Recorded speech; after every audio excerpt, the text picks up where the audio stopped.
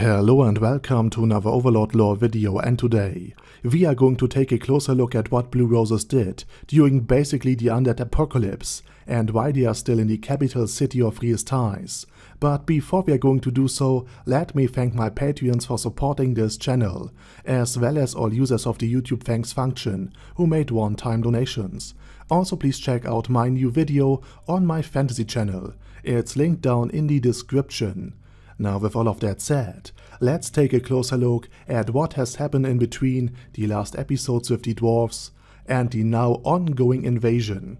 Because during volume 12, Blue Roses actually met best girl Nea Baraya and definitely not best girl Remedios, and they were asked to intervene in the ongoing demonic demi-human invasion in the Holy Kingdom, but Blue Roses revealed to them that they were not yet combat effective. This is because during the demonic incursion in the capital city of Ainz back in the second season, or volume 6, Blue Roses actually battled a battlemate, and ultimately Yaldabaoth killed 2 of their members. And this is something that still affects Blue Roses even now. They revealed that Gargeran and Tia still had to regain their strength, and that even with them at their peak, the Blue Roses stand little chance against Yaldabaoth at all. At this point, Evileye revealed that only Momon had a chance to actually beat him, so therefore, the Liberation Army under Remedios were forced to go to the Sorcerer Kingdom and asked to borrow Momon for the duration of the campaign. Also, Evileye finally realized that she could just have teleported herself to Momon if she wanted to visit him. Like, I hope this is still going to happen someday. I really want to see the reveal of Momon's true identity to the Vampire Princess. I really would enjoy this Dio moment, but again, that's all in the past. Contemporarily, Blue Roses, as far as we know, even in the books, did not engage the Sorcerer Kingdom in an open battle, which would be something that could have ended very badly for them. For while Evileye is able to barely beat Entomar, if she has allies and a hard counter on her side, and therefore she should be able to deal with a Death Knight or 2 if supported by her entire team. And since she was good enough at teleporting, that Demiurge preemptively prevented her from getting away by using Dimension Lock. So even Evileye herself couldn't be sure that she could facilitate the escape of the entire group in time. So if they had done battle, Blue Roses were either really lucky, or the conflicts were really minor, more akin to a skirmish than to fighting even mid-tier undead. Also, since the Army of the Dead was able to effectively prevent intel from leaking from the border region, and since it was widely known, at least to Blue Roses, that the Sorcerer King planned to attack in a month, it is very likely that Blue Roses hadn't even any idea that the war was actually starting. So we can actually be pretty sure that Blue Roses did not fight the undead hordes of the Sorcerer King directly. And last but not least, Blue Roses was aware of the danger that the Sorcerer King posed, thanks to Evileye, who had fought Yaldabaoth, and thanks to the fact that it was now widely known that the Sorcerer King defeated him, something that the anime even mentioned, although it spoiled pretty much the entire movie.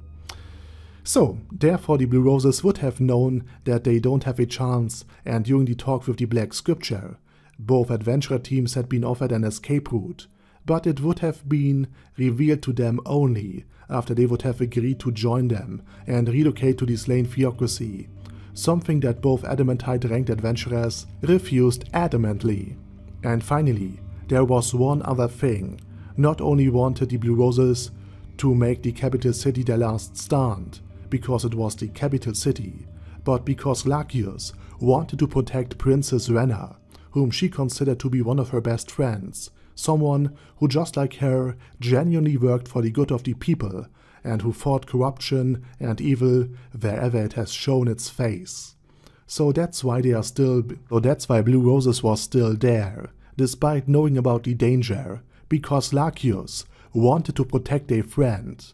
And with this last heartwarming detail covered, I hope you now have a better understanding why Blue Roses, over the course of the wider story, did relatively little after their little battle with Demiurge, or rather Yaldabaoth, and only now that Gargeran and Tia have recovered enough, they became more active again. Anyway, I hope you enjoyed this little gap filler video. Thank you very much for watching, and special thanks to Bad Guy Ye, Bad Burrito 316, Bezer, Ben C, Brandon D, Chrissy, Crowley 0221, Sia, Crystal Prime, Dead Slime, Death is Mercy, Deathless Dragonlord, Demon Xenomorph 1987, Devin Downen, Ding Dong, Duckwagon, Dystopia II, Enigmatic Unicorn, Feral Shivan, Guy with That Head, Hector Marino, Hoss, Huster, Jacob G, Jana B, Jason, J. Morris, Chromius, Kyle R, Legendarius, Lelouch Britannia with a Mustache, Lexus Fox, Lord Nishikian Rai,